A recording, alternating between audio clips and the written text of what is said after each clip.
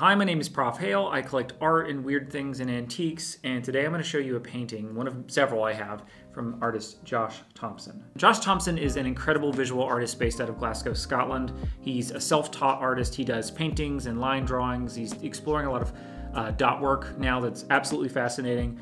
I purchased this painting in 2020. It was when I first discovered his work. I now have a few different pieces by him, which I'll show in later videos. There's another one on my wall behind me.